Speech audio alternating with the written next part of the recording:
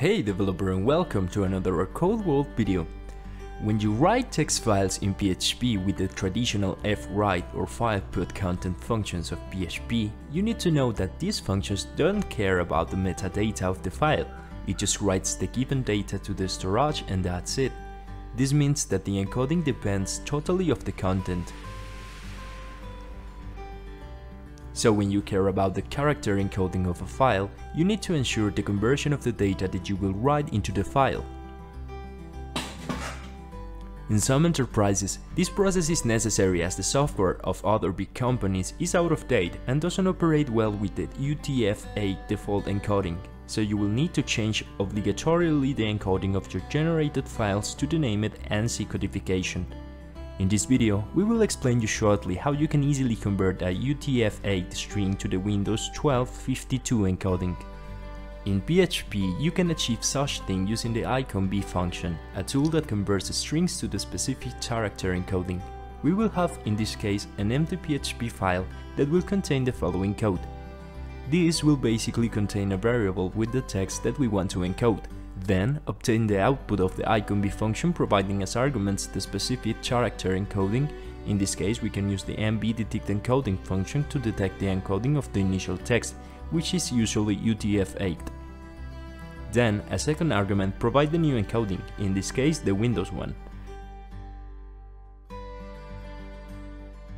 If you append the transliteration indication to the output charset, it means that when a character can be represented in the target charset, it can be approximated through one or several similarly looking characters.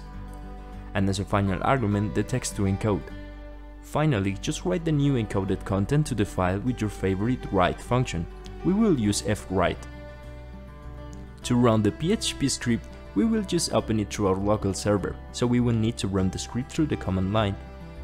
Now, as you can see, our code generated a new file in the same directory of the PHP script.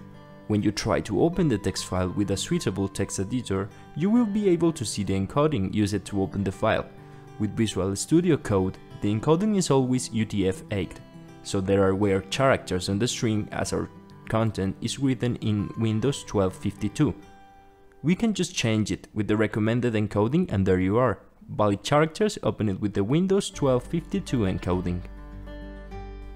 If after using plain PHP to write the content manually on your file doesn't use the desired encoding in the content of the file, you may need to use instead the system level way to see the encoding.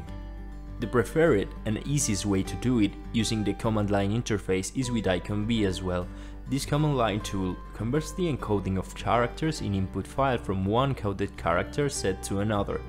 The result is written to the standard output unless otherwise specified by the output option or by simply output redirect with the command line. iconb is available on Linux directly, so we will use cwin for Windows. The command works as next. Provide the from and to parameters to the specific encodings and as positional argument the path to the text file that you want to convert and redirect the output to a new file. As you can see, a new text file with the encoded content has been generated. As mentioned previously, you will see weird characters if you open it with the wrong encoding, as the content is now Windows or code page 1252. Thank you so much for watching this video. Please don't forget to subscribe to our channel and visit our codeworld.com for more awesome content about software development. Until next time.